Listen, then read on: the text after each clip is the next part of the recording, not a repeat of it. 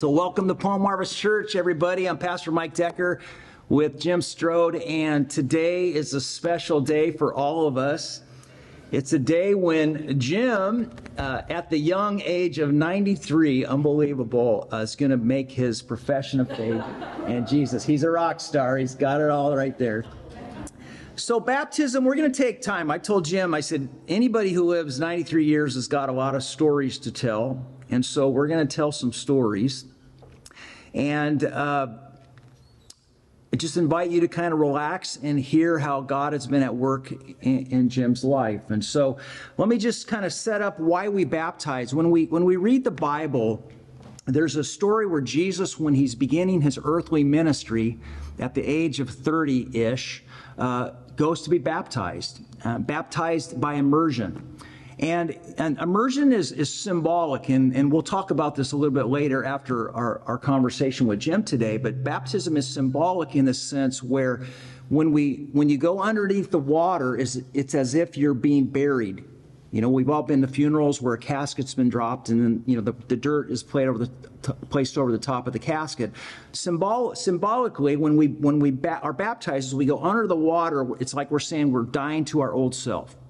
The sin, the gunk, you know, the choices we've made that maybe we're not excited about, just life in general, we're dying to ourselves. And as we come up out of the water, it's as if we're resurrecting from the dead, much like Jesus did. And because of Jesus' work on the cross, as followers of Jesus, as Christians, we believe that he forgives us and gives us new life. And so the baptism is a symbolic practice that Jesus himself did prior to kind of launching into his earthly ministry. And so as followers of Jesus, we follow in obedience to that, which is what leads us to here today. And so for those of you who are, especially your family and close friends of Jim, we're super glad that you're here, honored that you're here. Jim and I are going to talk for as long as we need to. And then at the place of when we get to when we baptize him and the dunking, and you'll see it up on the screen. The projector's old. It's not a great scene, but those of you tuning online, and for those of you who want to watch later, it's in 4K. It'll be great. I would encourage you to watch it. I want you to, when Jim comes up out of the water, I want you to hoot and holler and make as much noise as you possibly can. Please.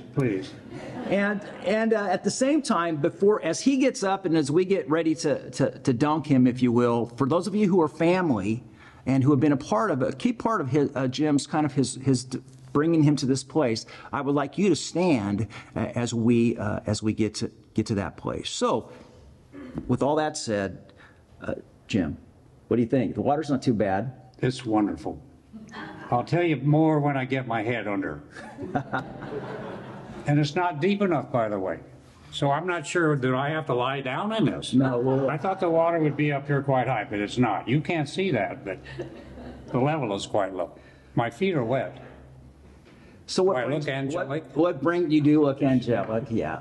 What brings us to this place? Tell us about your life. Tell you a little bit about my story. I'm not sure they have that much time.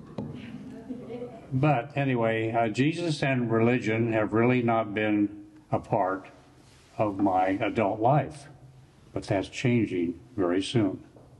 You know, my life has really been good. I've accomplished a lot. I have good health, fortunately. And my childhood was a happy childhood. My parents worked. They lived in many different places. We never talked about God. We never talked about religion. My life was very disciplined, but again, it was very happy. My parents moved all over. I spent a lot of time with my grandparents, and I don't mean days, I'm talking years. We at that time had a Great Depression, and that depression affected greatly my parents. So during that time also, I got into scouts and sports. I did so because my friends did that. But I did have a beginning with God. I had a son that died of drugs. I had a wife of 63 years, who became ill for 3 years, and I cared for her. I prayed a lot. I felt alone and desperate, but I think that the burden that I had changed. My religious journey really began when Norma Jones became a part of my life. Norma Jones believes that Jesus Christ is her Lord and Savior. She lives that way. I've been a witness to that because I've been with her for so many years. So I decided after this experience that I want to be like that. And I want Jesus, and I need Jesus in my life.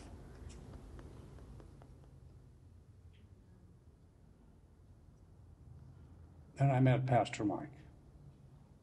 Pastor Mike is unbelievable. Jot that down in your app notes. I want to follow his teachings. When he's here and he gives a sermon, it feels like he's talking to you one-on-one. There's such a feeling of closeness during these times.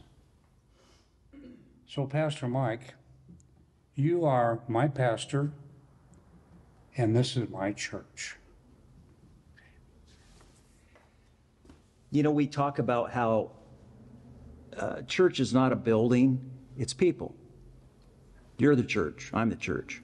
When we have Jesus in our life and he's transforming us, it's not an instantaneous perfection pill that we take and all of a sudden we're sin-free, right? It's a journey. It's a couple steps forward, one step back. Sometimes we trip and fall. The invitation of following Jesus is you get back up and you keep moving forward. And the beauty of the Christian faith is it's her people. It's people like Norma who just, her everyday life of following her relationship with the Lord has an impact, as we heard today. And that's true for you too. And maybe you're here today and you're feeling like I'm not a really great person, or I had a bad week, maybe you had a good week. But just recognize that your life is having an impact. And I think that the invitation of being a follower of Jesus is that people relate better to our messes actually than they do our successes. And you've had a lot of success in your life. What'd you do for work? Before we, you've done a lot with work, but talk about that a little bit. Well, mostly, I've probably built over the years thousands of mobile homes. I had 3 factories, built a mobile home park, and then got into modular building, commercial buildings. And did that for years and years. So again, with 3 factories building 7.5 units per week for years and years, if you do the math, that's a lot of homes. We also build a lot of portable classrooms. We were the largest builder of portable classrooms in the state of California. And I retired at the age of 62. And it's been a great journey since, in terms of traveling the world, doing a lot of accomplishments. I've been very involved in various athletic events. But I have a wonderful family. My son and daughter-in-law are here. My great-grandson's here. And Norma, God bless her, she's here. We can experience a lot of success in our life, but there's still that hole in our soul, isn't there, without Jesus? For sure, for sure. You feel like there was a moment, we're in this series right now called Legacy. Do you feel like there was a legacy moment that kind of pushed you to the place where you say, you know what, I need to move from religion to relationship? Every sermon that I've attended here in talking about relationships, the members here are so fantastic and so friendly, and you want to be a part of that family. That's the way Norma and I feel. This is our church, and we feel very, very close and want to continue to come and get involved in the church and get involved in the activities of the church. We love it, and we love you. That's made a major difference in our lives, really. So. And you've made a major difference in our lives too. Well, yes, would you agree with that, church? Thank you. Thank you. All right, you ready? I guess, well, yeah, we got to deal with these. So, yeah. There are certain elements of risks involved with this, by the way, aside from drowning. And that has to do with a 93-year-old. Most of us have to wear hearing aids. Now, we don't want to wind up being electrocuted, so we have to take the hearing aids out, or I do. So at this point in time, I hear. Now I don't hear. So, all right, and you can, what are you going to do with those? Don't put them in the water. So anyway, give them to Norma. She's my caretaker of the hearing aids. She'd like to throw them away, but that's okay. All right. All right. So hold on. Hold on. Look at me. Okay, I got it. You got me. I was looking at the water. Jim, you shared your testimony with all of us. And family, would you please stand? You shared your testimony with us today. Is Jesus Christ your Savior and Lord? Yes. Yes. And is it your desire to live for Him in a way that will honor Him? Yes.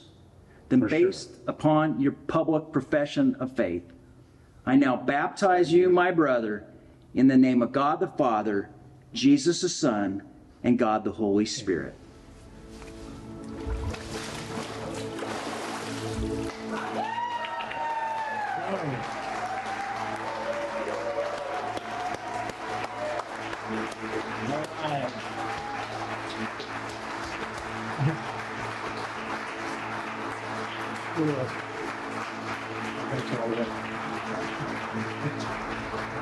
Let's continue to worship this morning.